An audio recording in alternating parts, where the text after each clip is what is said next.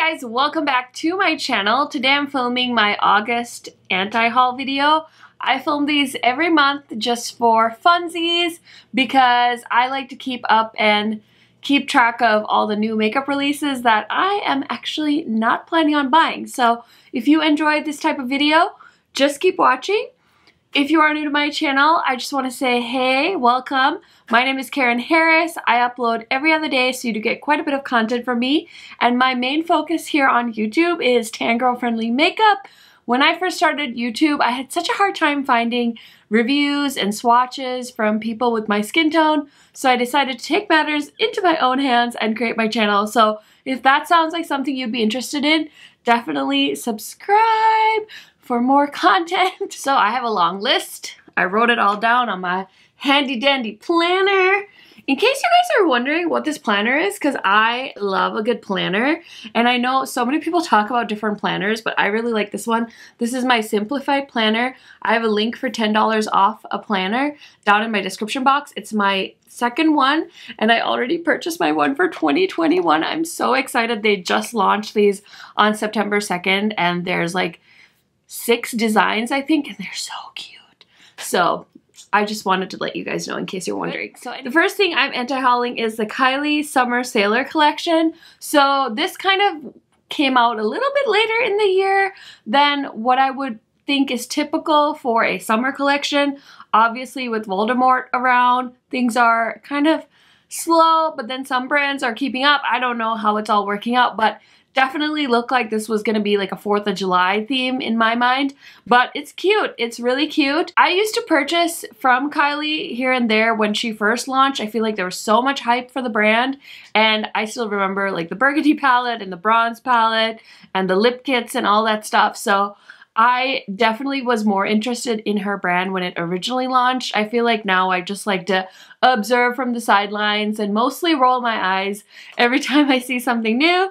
I think the packaging is cute, but not for me. There was lip kits, there was a shadow stick or 2, glosses, eyeshadow palette for $44, and then the bundle was $115. So it is a no for me. The next thing I am anti-hauling is the ColourPop and Candyland eyeshadow palette and collection collaboration that they did. This one was so hyped and people were really like so excited, which I think it's valid. Like, I never played Candyland growing up, but when I moved to the States to go to college, we definitely played it at the dorm. So I am very familiar with Candyland, and we even played life-size Candyland once, and that was super fun.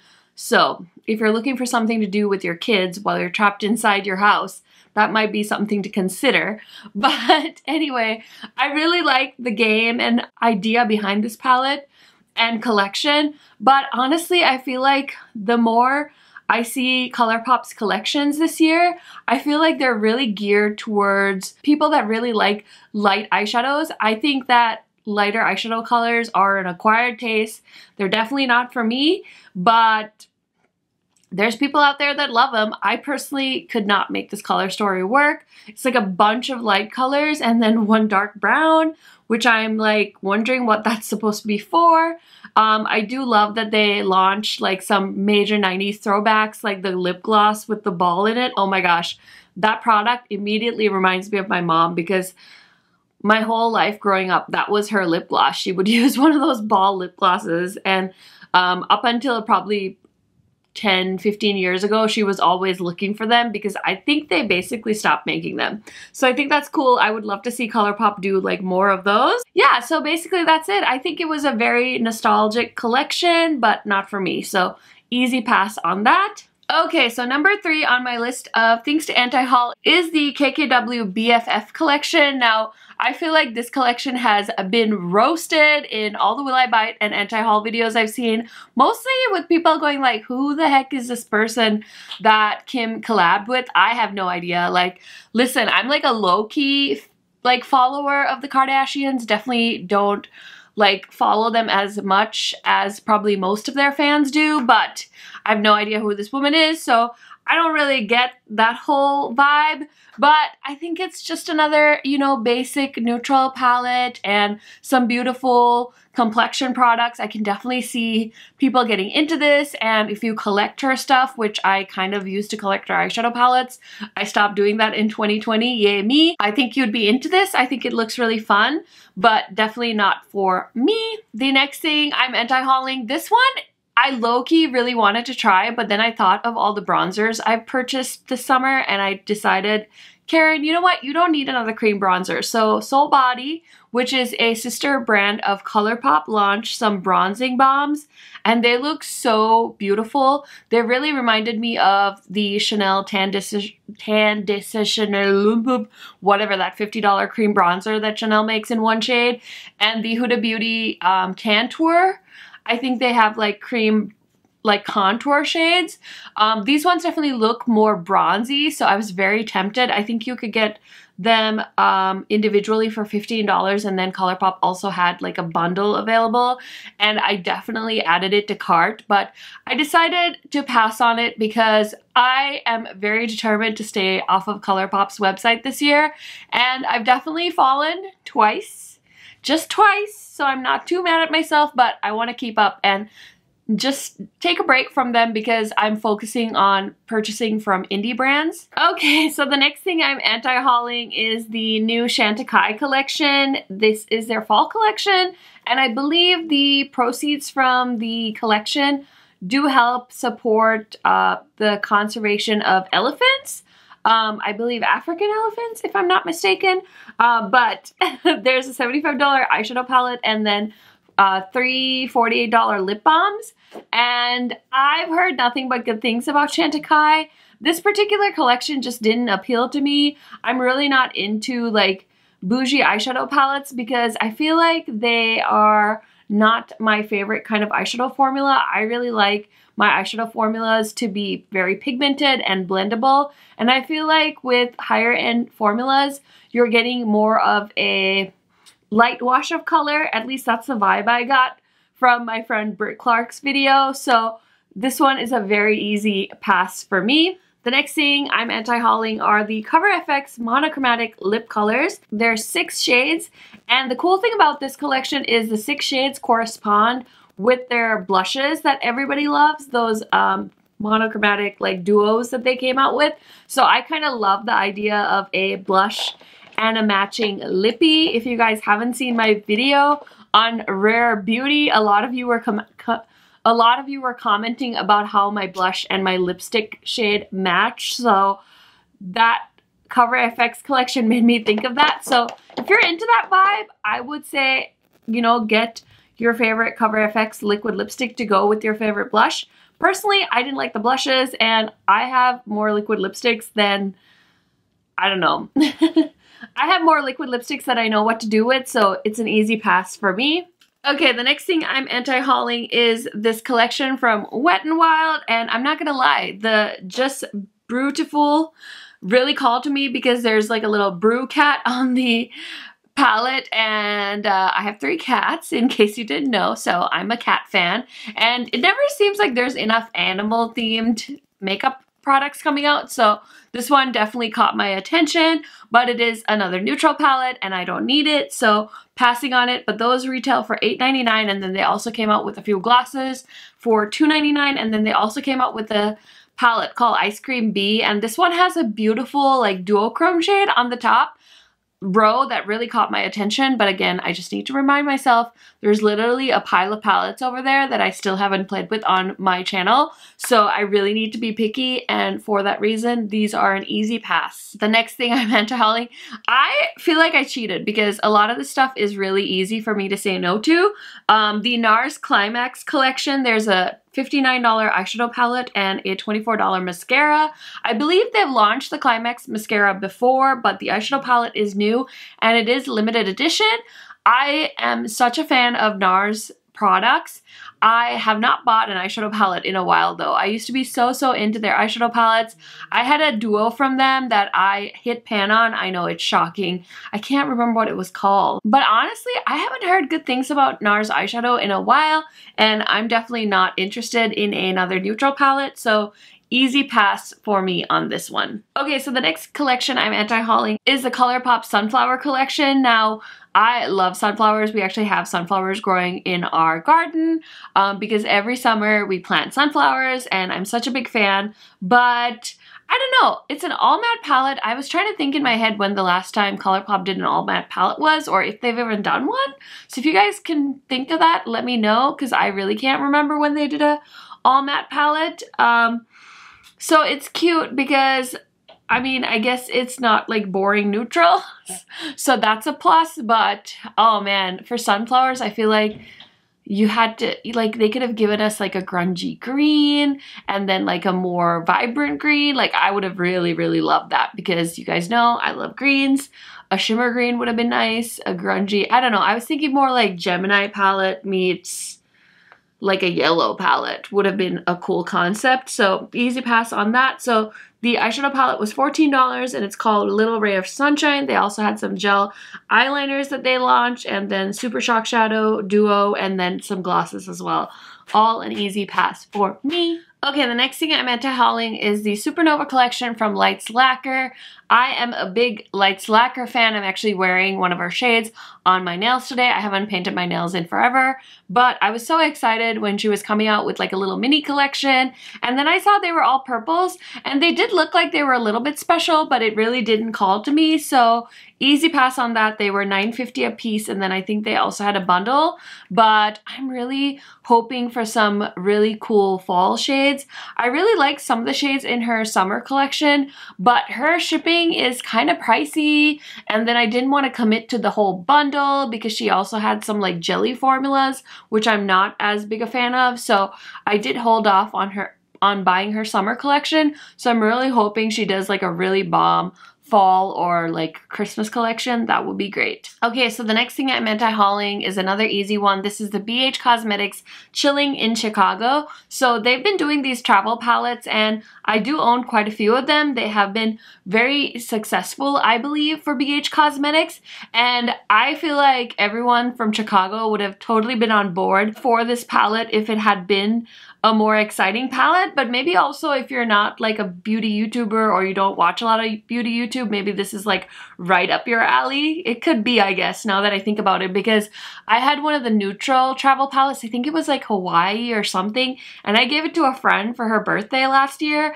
and she literally sent me a picture of it. She had pit pan on like all of the shadows. So maybe I'm just not the target customer for this palette, but personally, having been to Chicago, I was pretty underwhelmed by the palette. It is a very big city. I think it would have been fun to see some silvers because there's so much like architecture there, and of course the bean is in Chicago, so I think it would have been nice for them to sneak in some silvers and some really bomb metallics as a nod to that. But yeah, easy pass. It was $16 for the eyeshadow palette and $18 for the accompanying brush set. Okay guys, so obviously change of scenery over here, but I apparently lost the rest of my footage for my August anti-haul. I'm gonna blame it on the fact that it took me forever to get around to editing this video, so hopefully you guys don't mind. I know this video is like a month late, but you guys love anti-hauls, and guess what? I still have my notes from when I filmed it. So I was like, you know what? The show will still go on, and you guys will still get a September anti-haul video as well, because I like that series. And honestly, if nobody watches this video, I'd be okay, but at least I know that I filmed my anti-haul. So we left off at BH Chillin' in Chicago, and we are on to Alamar Cosmetics Spanglish collection. Now, Alamar has been available at some Target stores as well as the Target website, and they did launch a Spanglish collection. I like the look of the palette, but honestly, it's nothing revolutionary for me. My friend Amy Loves Makeup loves Alamar Cosmetics. It's probably one of her favorite brands, and I'm yet to figure out why, but guess what? I trust Amy, so if she loves it, there's probably something really special about it.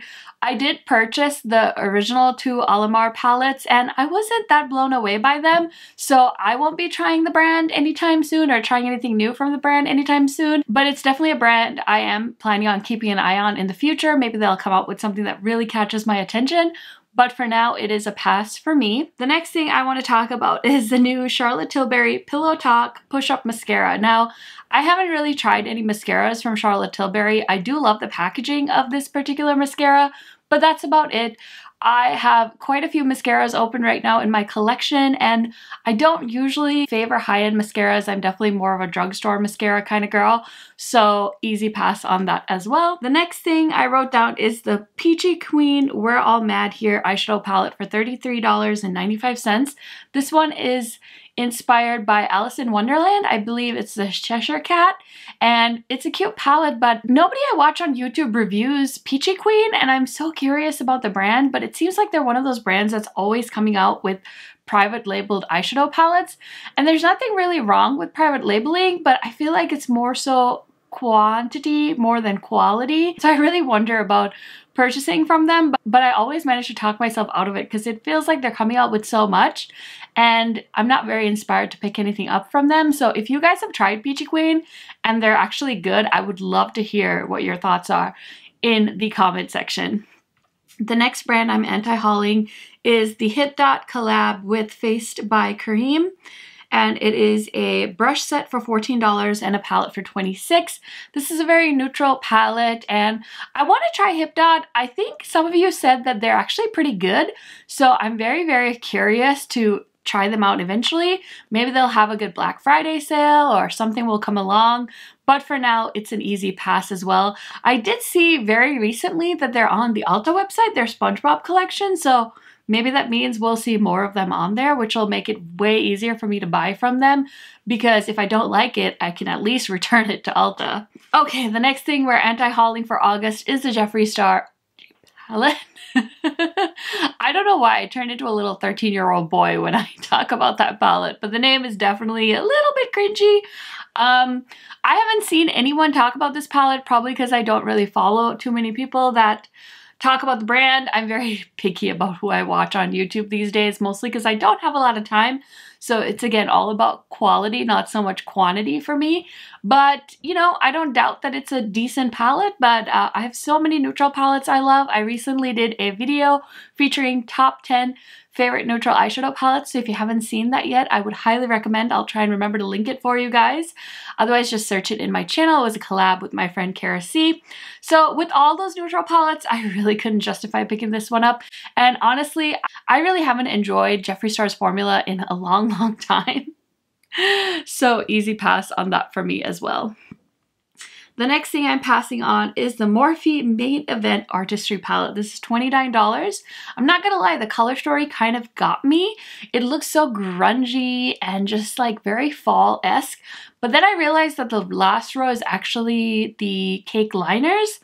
And as much as I don't have any feelings toward cake liners, I really don't need an eyeshadow palette that also has cake liners. Plus, I just got the Midas cake liner palette, so I'm all set for cake liners. I have the Suva cake liners. Like, I have cake liners coming out of all sorts of places. So again, easy pass for me, but I do like the color story. Don't really like pressed glitters in a palette, so overall, easy pass. Okay, next thing I'm anti-hauling are some products that launched from Fenty Beauty. So they launched 3 shades of lip balm and 2 eyeshadow palettes. They did a green and a wine shade and a Stunna lip paint in the shade Underdog. I really don't want to pay $18 for a lip balm. The green and wine eyeshadow palettes definitely caught my eye, but I feel like the first 8 palettes did not get overall very good reviews. So I really felt no inclination to try the 2 new ones. And then I don't really like the liquid lipstick formula from Fenty Beauty. So all of that was an easy pass for me. The next thing I'm anti-hauling is some very expensive stuff from Charlotte Tilbury. She launched the Walk of No Shame jewel pot as well as a jewel lip. The eyeshadow pot is $35 and the lip was $32. Honestly, those price points are way out of my makeup budget, so another easy pass for me. Next, we're on to the Bite Beauty, the Millennial Pinks mini set. Now, they usually do one of these mini sets around the holiday time. I'm surprised it's coming out a little bit early this year. I personally don't love the Bite Beauty lipstick formula. I've never been a huge fan. I remember so many of the big YouTubers raving about Bite Beauty when they originally launched, and especially their lip balm, that like one that came in like the toothpaste tube almost. But yeah, I've just never been into them. So This one is an easy pass and it's a $39 set. So if you are a huge Bite Beauty fan, maybe this caught your eye, let me know. I personally haven't seen anyone review it or talk about it either. Next thing I'm passing on is the Anastasia Beverly Hills lip stains. These are $18 and she came out with 6 shades. Honestly, this looks really fun. There's a shade called Rosewood that's really catching my attention, but I have so many lip products. I definitely don't need to pick any more up at this moment in time. I would love to hear your thoughts on the lip stains. I have seen people say that they are really tough to get off, so the name lip stain is definitely fitting, which I think is nice. I mean, you get bang for your buck, especially if you like to wear your makeup through a full work day, or you like to, you know, have makeup on when you go to dinner and stuff like that. It's nice to know that it'll probably last through a meal and hopefully wear really flatteringly. I'm sure you guys, as well as I, have experienced when you wear like a bullet lip to dinner and then you get lipstick like all over your face, and then you're looking at your husband going like, why didn't you tell me I had lipstick on my chin? Because that's definitely happened to me. So I definitely would prefer to go with something like a stain or a gloss or a liquid lip, something that like clings on, you know? So I think there's definitely a place for this in the world, just not in my makeup collection. The next thing I'm passing on is the Dominique Cosmetics Beautiful Mess collection. These are her liquid eyeshadows, and there's 2 multi-chromes, I think like a couple of mattes and a couple of shimmers. They all look really fun, but $20 is definitely more than what I'm willing to pay for a liquid eyeshadow. I recently bought the Natasha Denona Chromium in the shade Scarab, and I really like that, but I don't plan on buying any more liquid eyeshadows anytime soon. The next thing I'm anti-hauling is the ColourPop Garden Variety collection. Now, this collection is so beautiful. The packaging really sucked me in. I was like almost doing a double take, and I'm like, maybe I can just get it. Like, it's so cute. The packaging's so cute, and it has a beautiful green. Listen, I'm a pop of green bitch. You could have the most boring eyeshadow palette, and then you throw a little pop of green in there, and I'm like, oh, give me that palette. And so I had to like have a little, you know, moment to myself and be like, Karen, like really think about this. Do you really want this palette? Is it really gonna look that different from all the other ColourPop palettes you have that you don't use? And I successfully talked myself out of it, but I do think it's a beautiful palette. I just wish that ColourPop would like really commit to a garden palette and give us more punchy greens. Like, I know I have the all green monochromatic palette, but I just want more greens. I want more greens from them in a palette called Garden Variety. So I ended up passing on this one real fast. The next thing I'm anti-hauling is the Laura Lee Los Angeles brush set for $45. Honestly, this brush set kind of looked like it was made at wherever Morphe brushes are made, and then they fell off the truck and Laura Lee picked up a few of them and she's like, I know, I'm gonna sell eyeshadow brush kits. Like, I don't know, they just look so cheap. I mean, 45 bucks for a whole brush set isn't really that much money, but you can buy like a really good brush set from like BK Beauty for like $100, or Sigma, or Wayne Goss, or Sonia G. So then why spend that $45? I would rather save it and put it towards something that I know is high quality and that is going to be long lasting. So sorry, Laura Lee Los Angeles, you are not getting my money. The next thing is the Item Beauty brand. This was started by a TikToker. I don't really know which one. I thought maybe it would get more hype in my corner of the internet. I know there's so many beauty channels, so I can only speak for the few that I watch, so I definitely thought I would see more people talking about this brand. But honestly, I haven't seen anyone talk about it, and it could just be my age. Like, I'm not really at that age where all the TikTokers hang out, so maybe there's somebody out there making a YouTube video about Item Beauty, but I haven't seen any. If you guys have heard anything good about the brand, I would love to hear your thoughts, or if you've tried the brand yourself, I would love to know. But for now, it's a pass for me. Okay, the next thing we're anti-hauling is the Pure Defense Anti-Pollution Collection for $34. I'm sure Pure is one of those brands that had a bunch of stuff planned for the year, and then Voldemort happened and everything went to shit. I get that they probably had this launch plan, but it was so weird because the Pure and Christie launch happened and it was such a shit show. And then they gave us this like anti-pollution palette, and I'm like, I don't give a flying about the anti-pollution palette. Restock the Christie palette. Like, what are you doing? Nobody cares. So I feel a little bit bad because it's not really Pure's fault that they had all these collections that they needed to push out, but I don't think anyone is checking for this anti-pollution collection. I saw it's still available on Ulta, so I'm guessing sales are going not that good for them. So the next thing I'm anti-hauling is the Urban Decay All-Nighter in the Ultra Glow for $33. So if you guys haven't been living under a rock, you all probably know what the Urban Decay All-Nighter is. It's like the most famous setting spray that they, you know, basically hand out at Ulta or Sephora. If you've ever gone in there looking for a setting spray, that's the one they always recommend. Personally, I don't love it as much as everyone else seems to here on the internet. I am not very picky when it comes to setting sprays, but I feel like MAC Fix Plus has always just been my ride or die when it comes to setting sprays. There have been a few here and there that I've tried and have been good, but I feel like MAC Fix Plus is the one to beat for me. I have no inclination to try the Ultra Glow, but if you've tried it, let me know what your thoughts are. I'd be curious to hear, but yeah, I would rather save the money, to be honest. Okay, so the Stay Naked Face and Lip Tints for $26, also from Urban Decay.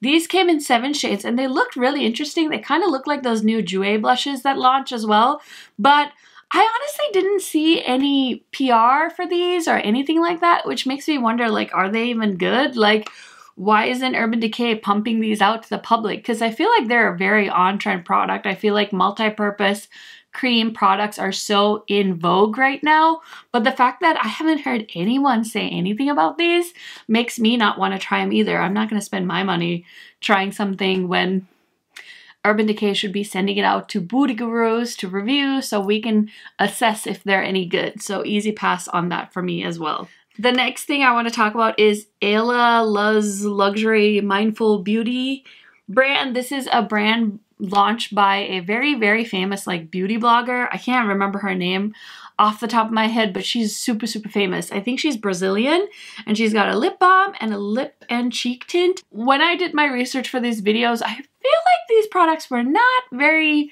affordable, and I feel like a lip balm and a lip and cheek tint, it's not really going to capture the hearts and the minds of people that watch YouTube as much as I do. I feel like if you're going to catch my attention, it has to be quite a big collection, or it's got to be some kind of palette that really like blows my mind. So when I see a lip and cheek tint or a lip balm, I'm like, eh, you know, I already have that stuff and it's not something I'm going to spend an arm and a leg on. So easy pass for me. And the last thing I'm anti-hauling is the Morphe 35C Everyday Chic Artistry Palette for $25. This one was an easy pass as well. I mean, don't get me wrong, I used to buy all the Morphe 35 palettes back in the day as well, so I'm sure some of you out there are still continuing on with that tradition, or you're newer to makeup and Morphe seems like a great deal, but honestly, this palette, I can't say it's the worst 35 palette I've seen, but it's definitely not my favorite. I feel like there's a few palettes mixed in here. This could have definitely been edited down to like a nice 15 pan palette or a great 9 pan palette. They could have definitely done something, but I will say in Morphe's defense, they are definitely trying more layouts, so there is hope. They've been experimenting with a lot of 9 pan, 18 pan palettes, so I do appreciate that about it. But yeah, easy pass on this palette from me. Okay guys, that is everything for this anti-haul for the month of August. Yes, this is my second time filming it. I'm exhausted. I really hope I don't have to film this a third time. I might just scrap the video at that point. So everybody say a little prayer, hold your breath. If we've made it to the end, it's probably okay. If you're watching this on YouTube, we've made it. We've made it. We have succeeded. So thank you guys so much for watching. I know this video is kind of late. I will work harder to get September's video up in a timely manner. Thank you guys so much for all your support, and I will see you in my next video soon. Bye guys!